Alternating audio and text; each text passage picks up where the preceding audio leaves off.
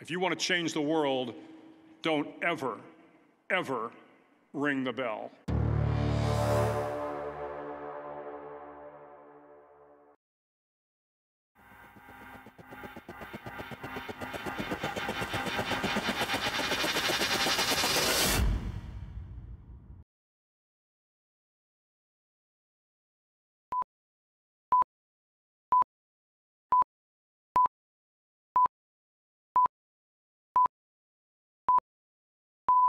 The average American will meet 10,000 people in their lifetime.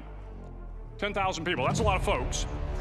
But if every one of you changed the lives of just 10 people, and each one of those people changed the lives of another 10 people, and another 10, then in 5 generations, 125 years, the class of 2014 will have changed the lives of 800 million people. Over twice the population of the United States. Go one more generation, and you can change the entire population of the world, 8 billion people. If you think it's hard to change the lives of 10 people, change their lives forever, you're wrong. I saw it happen every day in Iraq and Afghanistan. A young Army officer makes a decision to go left instead of right down a road in Baghdad, and the 10 soldiers with him are saved from a close-in ambush. In Kandahar province, Afghanistan, a non-commissioned officer from the female engagement team senses that something isn't right and directs the infantry platoon away from a 500-pound IED, saving the lives of a dozen soldiers. But if you think about it, not only were those soldiers saved by the decisions of one person, but their children were saved, and their children's children. Generations were saved by one decision, one person. But changing the world can happen anywhere, and anyone can do it. So what starts here can indeed change the world. But the question is, what will the world look like after you change it? Well, I'm confident that it will look much, much better. But if you'll humor this old sailor for just a moment, I have a few suggestions that may help you on your way to a better world. And while these lessons were learned during my time in the military, I can assure you that it matters not whether you ever served a day in uniform. It matters not your gender, your ethnic or religious background, your orientation, or your social status. Our struggles in this world are similar, and the lessons to overcome those struggles and to move forward, changing ourselves and changing the world around us, will apply equally to all. I've been a Navy SEAL for 36 years, but it all began when I left UT for basic SEAL training in Coronado, California. Basic SEAL training is 6 months of long, torturous runs in the soft sand, midnight swims in the cold water off San Diego, obstacle courses, unending calisthenics, days without sleep, and always being cold, wet, and miserable. It is 6 months of being constantly harassed by professionally trained warriors who seek to find the weak of mind and body and eliminate them from ever becoming a Navy SEAL.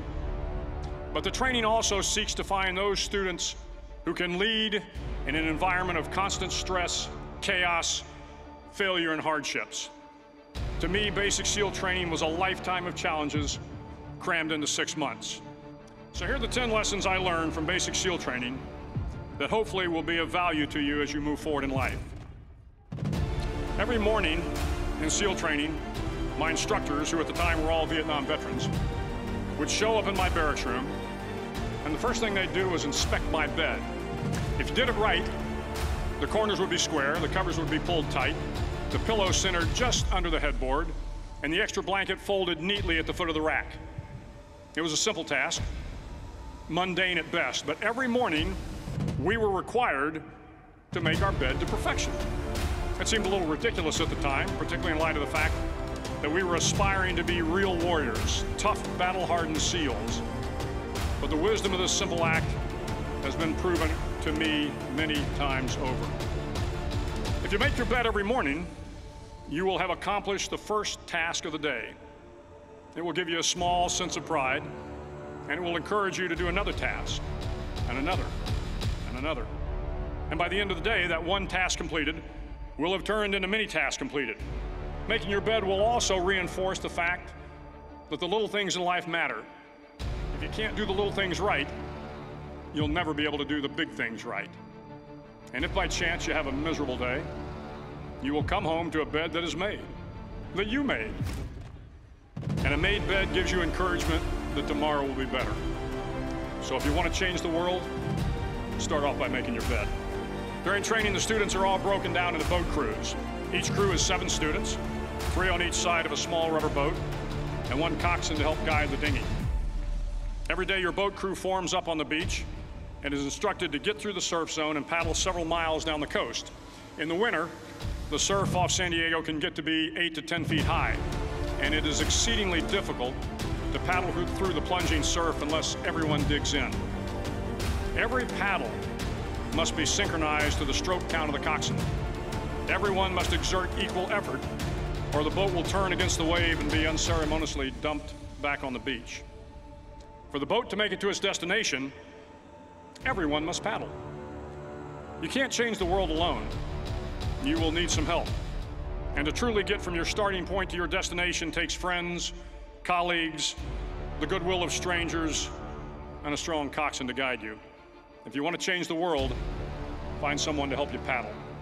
Over a few weeks of difficult training, my SEAL class, which started with 150 men, was down to just 42. There were now 6 boat crews of 7 men each. I was in the boat with the tall guys, but the best boat crew we had was made up of the little guys, the Munchkin crew, we call them. No one was over 5'5".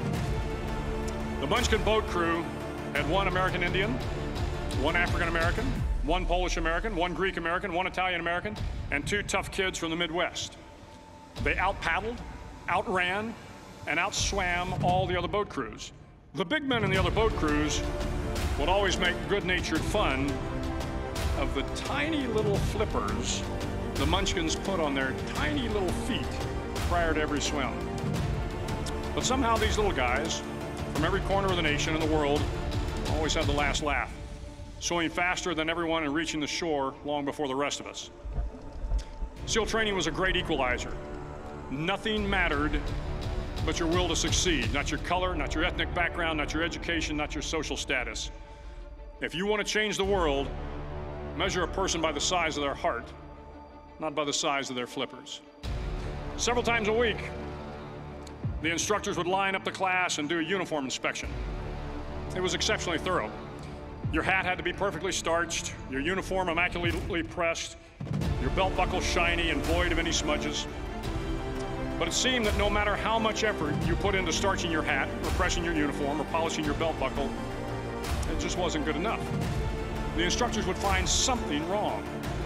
For failing the uniform inspection, the student had to run, fully clothed, into the surf zone, then wet from head to toe, roll around on the beach until every part of your body was covered with sand. The effect was known as sugar cookie.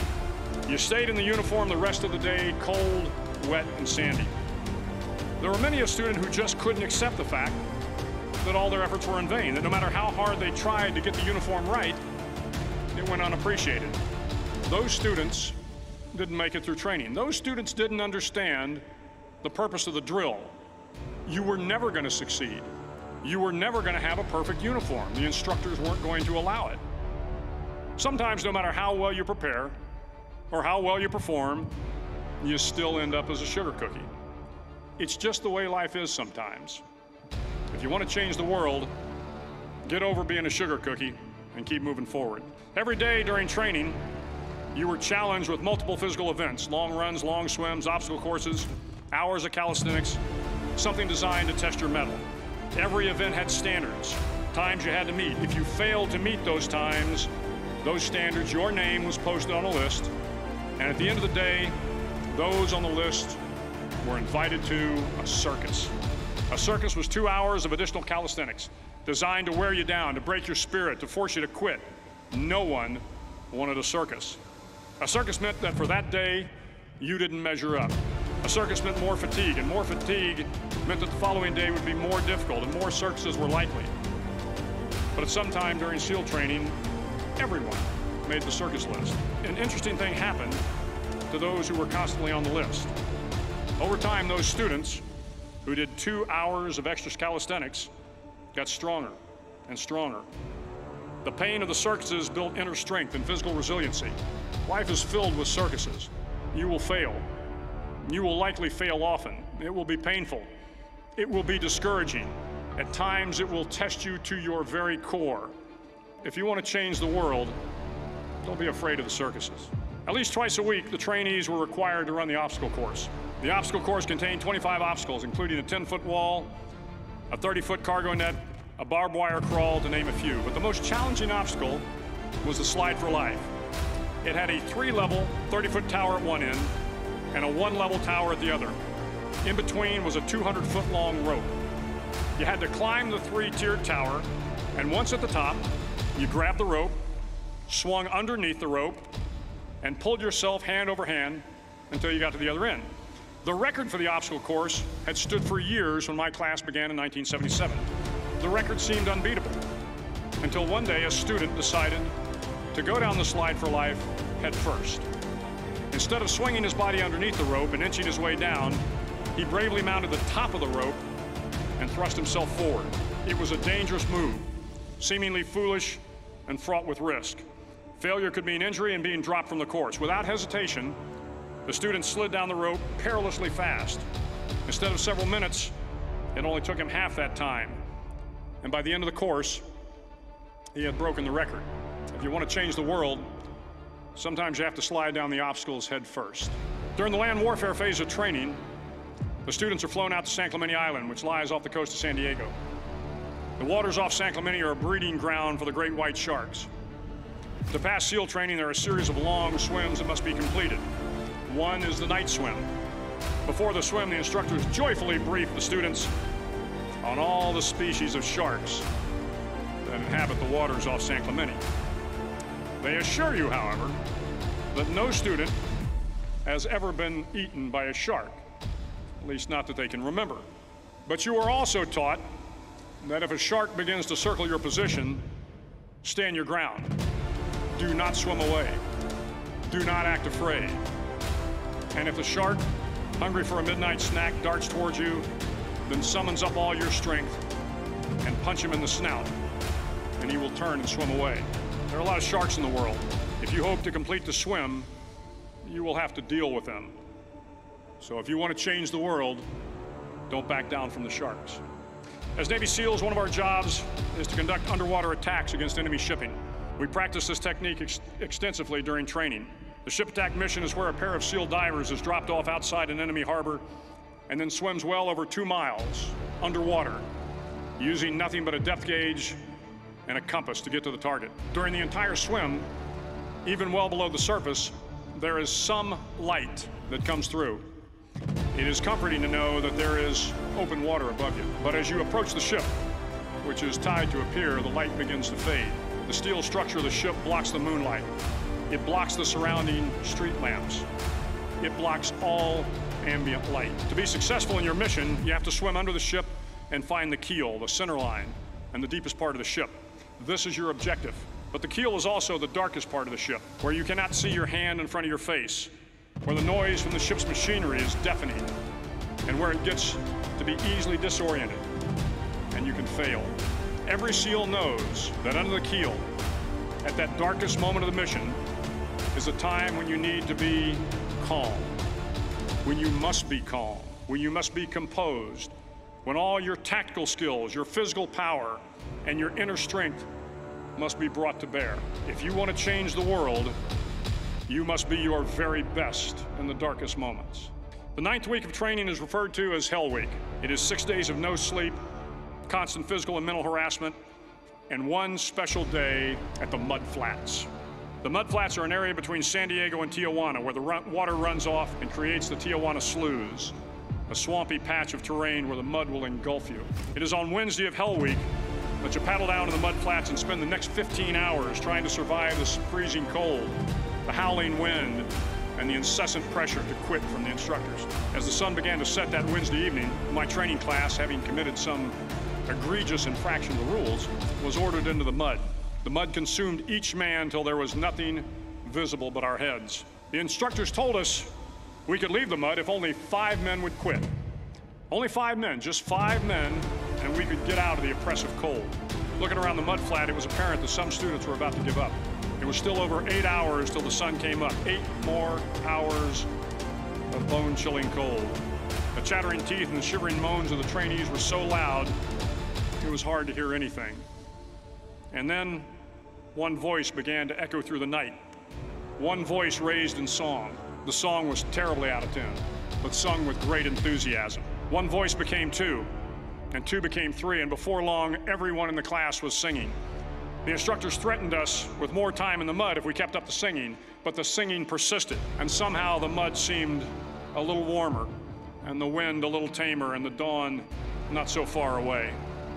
If I have learned anything in my time traveling the world, it is the power of hope.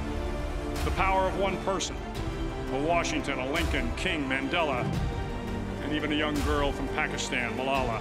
One person can change the world by giving people hope. So if you want to change the world, start singing when you're up to your neck in mud. Finally, in SEAL training, there's a bell, a brass bell that hangs in the center of the compound for all the students to see. All you have to do to quit is ring the bell.